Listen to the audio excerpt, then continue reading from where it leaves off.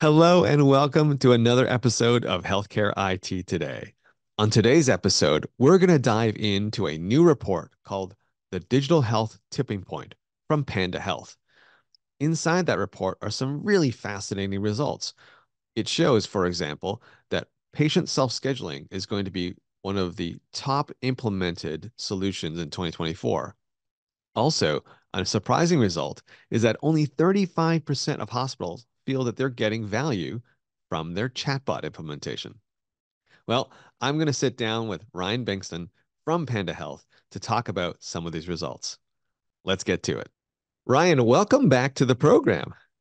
Thank you. Great to be here. Appreciate the opportunity and good to speak with you again, Colin. Yeah, last time we got together, we were talking about a previous report you had come out, and once again, we're getting together this time to talk about a new report that you've just released. I'm excited Yep. for that. Likewise. Thank you. Now, before we dive into the report, can you just give us a quick introduction, your name, role, and a little bit about Panda Health?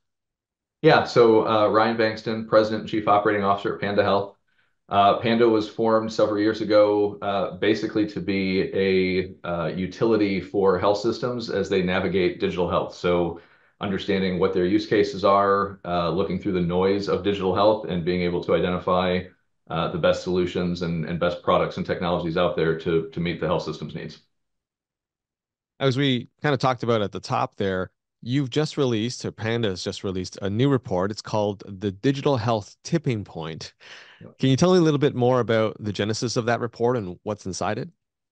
Yeah, so you mentioned the previous report, which was the Great Shakeup, and that was one that we did last fall, looking at the likelihood of digital health churn in the industry. So looking at the satisfaction levels that hospitals had with those solutions, combined with when those contracts were expiring, and that prompted a lot of questions around what have been the experiences of our health systems with these solutions. Where are they finding value? Where are they seeing more future value? Where are solutions not hitting the mark? And so the tipping point was a follow-up report to the Great Shakeup to dig into some of those unanswered questions.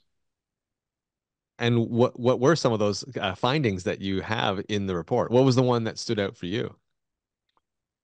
Yeah, I think it was honestly the level of unknown value in a lot of these solutions. So we'll get into it in a minute, I'm sure, where some of the solutions had high marks for ROI delivered or future satisfaction or future value, expected value. And others were, not seen as valuable, but there was a high degree of uncertainty. And I think that was probably the most telling, and not surprising, but I think most telling feature of the report was how challenging it is in many cases to measure the value of some of these solutions, or for these health systems to really make sure they're getting the value for the investment that they're making. Yeah, that was one thing that I really liked about this report is it really kind of dove deep into the thinking behind some of these solutions. Like it wasn't Right. about whether or not you needed it, although that did kind of come through in the report. It was a lot more around, do you see value? Is this something you're actually going to adopt? And yeah, some of the numbers were pretty surprising. In fact, one of the ones that stood out for me was the survey or the results from the report showed that the most in-demand digital solution was patient self-scheduling. Yep. And further, the report said the adoption was going to increase from 34% to approximately 75%, more than double by the Yeah. end of 2024. What do you make of that? Yeah. I think that's actually a great encapsulation of why we call the report the tipping point. Self-service patient scheduling has been around for a while. It's one of those solutions that, if you look at the report, is also listed as having one of the highest ROIs. So it's not too surprising that that would have higher rates of adoption. But then the question is, why is the rate of adoption only been at 34%? And part of that is needing to get those proof points. Patient self-scheduling, tremendous ROI, driven by, of course, the labor and productivity savings that you can have through those, but also by reducing the amount of no-shows or open appointments in a schedule, because the technology allows cancellations to be more quickly backfilled and things of that nature. So tremendous ROI. At the same time, a high degree of change management and workflow redesign that needs to go into that. This isn't one of those solutions that just kind of plug and play and all of a sudden things are easier. It takes a lot of effort. And so there's been a degree of time that's been required to get those proof points, to get that change in place and start to demonstrate that. And now, as enough of that value has been demonstrated, it's reaching that tipping point, whereas a lot of organizations are looking for high value impact. That's a place to go, knowing it's going to take a level of effort to get there, but that the return has been demonstrated and proven over time. Yeah, and I think along with that, patient expectations have changed, right? Over the last Of couple of course. years, our expectations as individuals have changed because we're now used to that kind of technology or that kind of capability from all of Right. our other institutions that we deal with, whether it's a bank, whether it's a dentist, whether it's our, our car appointment, right? Like we Right. can do all this stuff online, then we Yep. go to the hospital and we wonder why we can't. No, I can fully book a flight, check in, board the plane, check my bags, do everything on my phone. But not so easy with the healthcare system. So you're absolutely right about consumer expectations. Now, in their defense, booking an appointment, especially when you're seeing multiple providers, is very difficult. So there's certainly some appointments that are challenging, very challenging to do. But I think what we're talking about here is, there are a lot of straightforward appointments. It's a single provider that you're seeing, a single doc that you're seeing, and so yeah, I mean, I hope that what's in the report will come true, where we see a doubling of that Yeah. kind of technology being implemented. Well, I But think to that point, real quick, Colin, is the focus really started in primary care. So to your point, straightforward appointments, you've got a designated primary care physician, you can easily schedule a singular appointment. What has been more difficult is getting into specialty appointments where there is a higher degree of complexity and variability. And that's again where over time those proof points have been demonstrated, and now you're seeing the rate of adoption increase. Ryan, there was one surprising result from the report, and it stands in direct contrast to what we were just talking about in terms of patient experience. Your report showed that only 35% of hospitals feel that they're getting a positive ROI from the chatbots on their websites. Yep. That is shockingly low to me. Yep. Why do you think that is? So I actually think it's important to note the other aspect of that, which is when you hear 35% seeing a positive ROI, you might expect that therefore 65% are not. And if you actually look at the detailed report, nearly 50% responded with they don't know. So I think it goes back to what I said at the beginning of the difficulty in measuring the ROI of some of these solutions, especially in categories like chatbots and others that focus on patient engagement, patient satisfaction, patient experience, much more difficult to quantify a hard ROI out of those things. Where there is a hard ROI, again, is in some of the labor savings where you're able to reduce calls to your call center or improve, navigation to some of your other automated tools. But again, you've almost got an attribution issue there of how much of that value can I really ascribe to specifically the chatbot versus the myriad of other change management and technologies and processes that hospitals are continually trying to improve. And so back in 2017, I believe there was a report that PwC put out really thinking about how do you encapsulate the ROI of digital health in a more comprehensive way.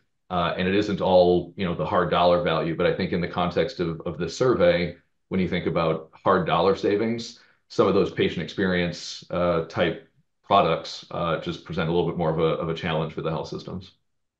There was one final set of findings from the Digital Health Tipping Point report that you have released. And this was an odd one for me because, on one hand, the report showed that hospital leaders felt that the technology that had the most positive impact was going to be remote patient monitoring. Mhm. Yet the lowest on that same list of where they thought the most positively about a solution was hospital at home. It was at the very bottom of that list. Aren't those two the same, the sort of two sides of the same coin? To some extent, yes. I mean, obviously, RPM is a key component of a hospital at home solution or offering. Obviously, hospital at home is far more complex, and we tend to think of it at Panda Health in terms of care at home and the continuum of that. I think when you hear hospital at home, you immediately go to inpatient care in the home, and there's a myriad of different offerings from post-acute follow-ups and chronic condition management and some more ambulatory type functions all the way to full hospital at home. And so RPM has also been used in a lot of those other contexts for a longer period of time. And so again, kind of going back to what we mentioned earlier, you've got more proof points, you've got more demonstrated value, and that time horizon of where are you going to get value from that over the next couple of years is probably easier to see. By contrast, hospital at home requires much more upfront investment infrastructure costs. Most of the health systems that have begun working on hospital at home programs are starting with relatively small pilots, trying to get their proof points. And this is just one of those capabilities that it's hard to do a small pilot because of the amount of infrastructure and upfront cost that's required, as well as change management and all of that. So you almost have to get to some level of scale with hospital at home before you start to see the true value. And again, it's a newer capability. You're in seeing more risk being brought into the circumstances because you're moving patients that the physicians and providers are used to treating in an acute facility and moving them out, and that's creating some skepticism and some anxiety. And so it's pacing the level of adoption. I've heard others in the industry think about this, and I think it's right. It's similar to where we were with ambulatory surgery centers back in the 70s. When they first started, you could do 2 or 3 procedures in an ASC, but it was very limited and very controlled. And there's a lot of skepticism at that time how far you could really go. Now, the same procedures we were doing that had a 5, 6 day inpatient stay in the 70s and 80s are now outpatient procedures you can do at an ASC, and they outnumber the number of hospitals in the country by a significant margin. And so I do think that hospital at home is a technology that is here to stay and will evolve over time. But I think it's got a longer horizon to get those proof points, reimbursement levels, regulatory issues, all of those things that factor in. Ryan, for hospital leaders who are reading this report or looking at this report, what do you think their key takeaway from this report should be? Yeah. I think it's that you really need to do your homework. A lot of there's a lot of noise out there. As I mentioned, the reason Panda was founded was to try and help with this process, but there continues to be a lot of noise, a lot of confusion. You've got to get clear use cases. You've got to really understand what problems you're trying to solve, and challenge the digital health companies to be able to demonstrate that. Obviously, there's always going to be new and emerging technologies, and you're going to want to do some pilots and test things out, and that's all well and good. But as you're looking to make investments, the switching costs and the risk of a failed solution implementation are so high, it's only going to contribute to further burnout, further frustration, further erosion of margins, all those things you're trying to solve by putting these technologies in place. And so making sure that you've got trusted advice, you're connecting with your peers, you're getting the proof points you need, and can make a solid business case, I think is as important as ever. I don't think that's ever gone away, but I think it continues to be as important as ever. So on the other side, for digital health companies, people who are providing the solutions to the healthcare systems, what warning or opportunity should they take away from this Yeah. report?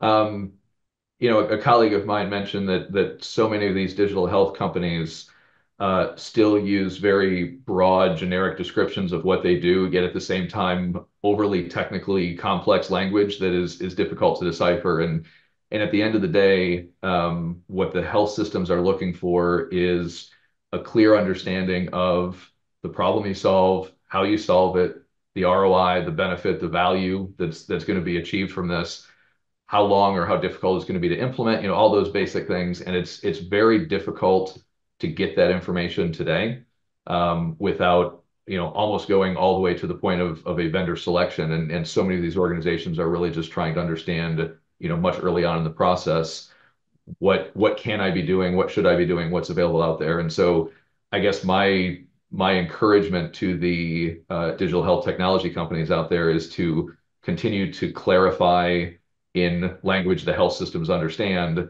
again, what you're going to do, what the value is, and how do you get to a positive result. And it sounds kind of obvious, but I think there's a lot of opportunity there, to improve that. Well, you're appealing to my inner marketer. I love that. To be very, you're telling companies basically to be very clear on your value to the health systems, and that's Yep. always a good thing. Yeah, exactly right. But Ryan, you've shared a lot of great information with us today. Where can people go to download the Digital Health Tipping Point Report and learn more about Panda Health? Yep. So visit our website, panda.health. We've got several case studies, and you can find not only the tipping point report, but also our annual market survey, the Great Shakeup Report, and a lot of other good material that we're putting out in this category. Well, Ryan, thank you so much for being on our program. I can't wait for your next report, and we'll have you back and we'll talk about that one too. Sounds great. Look forward to it, Colin. Thank you. Appreciate it. I want to thank Ryan for coming on camera with me and talking about the Digital Health Tipping Point report that they had produced. I really found Ryan's answer to my question around the difference between remote patient monitoring and hospital at home, why there was such a delta in terms of the perceived impact on the future of healthcare. I thought his answer was really, really good. The fact that RPM is sort of more immediate term, easier to implement, easier to wrap your arms around, whereas hospital home is much more complex, much more difficult, and potentially something in the future that organizations will look at. And hey, if you enjoyed this interview as much as I did, please like and subscribe. Also, head on over to healthcareitttoday.com where you can find more great content like this. I'm Colin Hung. Thanks for being here, and I'll catch you on the next episode.